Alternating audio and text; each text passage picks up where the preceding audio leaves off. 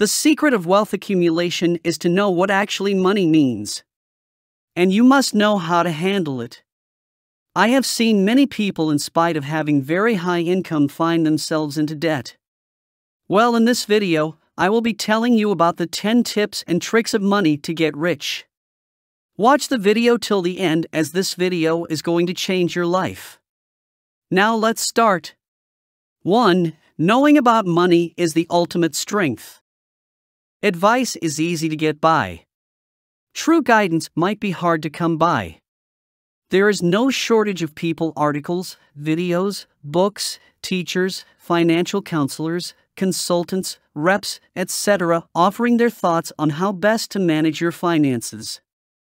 It's possible to find prejudice, inaccurate or erroneous information, or plain terrible advice in any of these sources. Now the question is, how can you safeguard yourself? Acquiring information is the first step. It's unrealistic to think you can become an expert in every facet of personal finance without knowing what money is. 2. Plan ahead or nothing will ever get done. Humans are creatures of habitual tendencies. Unless we are driven to make a change by strong emotions like fear or want, we will always choose the route of least resistance. Many of us go toward a sedentary lifestyle because we lack the self-control necessary to engage in active pursuits and make healthy food choices. We are only motivated to make positive changes in our lives when we have experienced enough shame while looking in the mirror, have been inspired by another person, or have witnessed the negative impacts of our unhealthy habits on ourselves or someone we care about. The same reasoning applies to budgeting. Nobody ever wakes up and thinks, "You know what I want to accomplish today?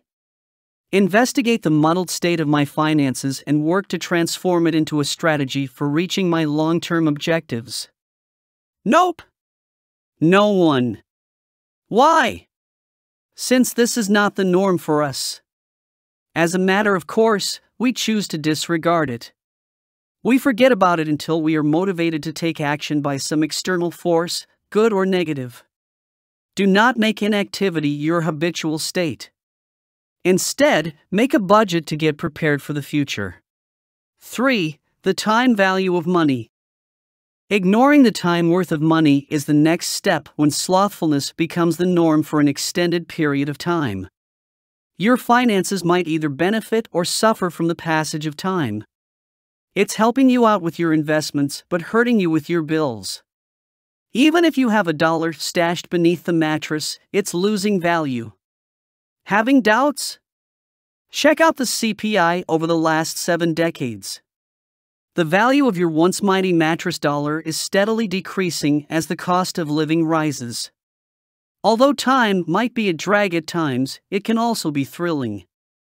If you put away $200 every month for 40 years and get a compound annual growth rate of 10%, you'll have nearly $1.25 million.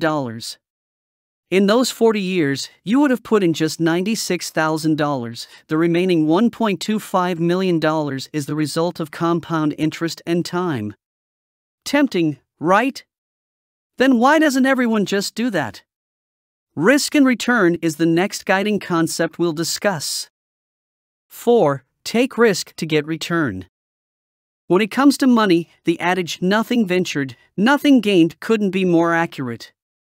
In general, you may anticipate a higher rate of return on your money if you're willing to take on more risk. No reasonable person would increase their risk if they didn't also increase their potential reward. Credit, inflation, liquidity, social, currency, legislative, and other sorts of risk should all be taken into account. Investing involves taking risks, and people have various comfort levels with taking those risks. 5. Taxes are crucial. The predicted return on an investment isn't the only factor to consider. Taxes must also be factored in. As a general rule, the government will always receive its money. Your investment will be subject to taxes in the present and the future, and you should plan accordingly. It might cause you to rethink your investment strategy. 6. Liquidity is actually important. One thing that can be said with certainty about budgeting is that you will be incorrect. Even the most methodical budget has to rely on assumptions, and these might shift over time. Does it imply you shouldn't make any future plans? Not at all. Planning for the long and medium term is important, but not at the price of your short-term financial security. Put some money aside in case of an unexpected expense. Liquidity is the condition of having some portion of one's financial resources accessible at any one time.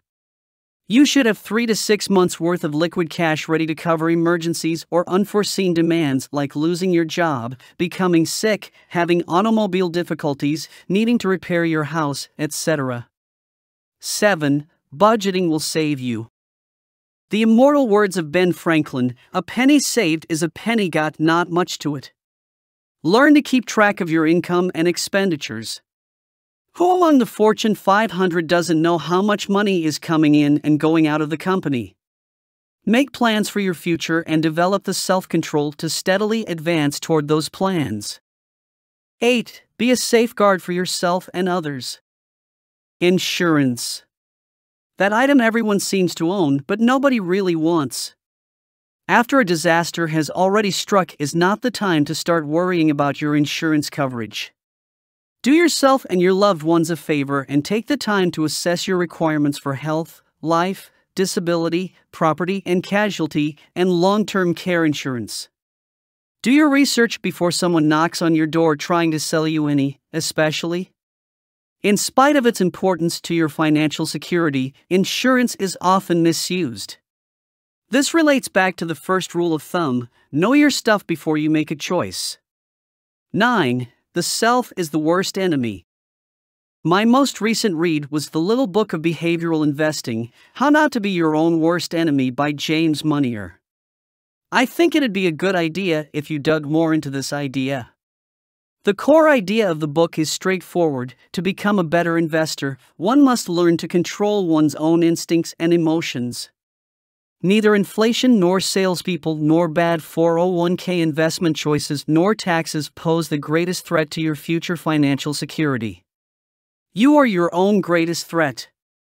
We found that the typical individual investor earned just 3.69% annually during 1983 to 2013, despite the S&P 500 index's annualized return of 11.11% over that time period. Don't give in to other people's ambitions or let yourself be swayed by your own ego, fear, the advice of so-called teachers, impulsive choices, or your own overconfidence. 10. Just do it. The hardest part of any planning process is always the execution of those plans. For most people, the hardest part is getting started and staying the course. This is a premise with which I, a recovering perfectionist, often grapple. If I can't get my head around how to get started, I don't usually go through with it. I once wasted an entire day sitting on the sofa thinking up the perfect workout routine.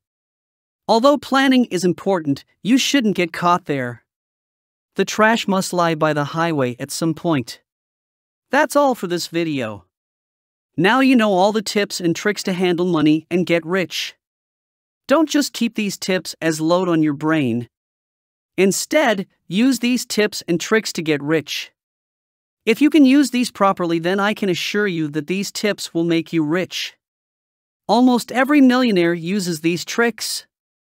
Millionaires like Sir Elon Musk, Charlene Munger, Jeff Bezos, and many others have discussed about these in their interviews. Share this video with all of your friends and family members for them to learn. Press the subscribe button and also the like button below if you loved watching this video.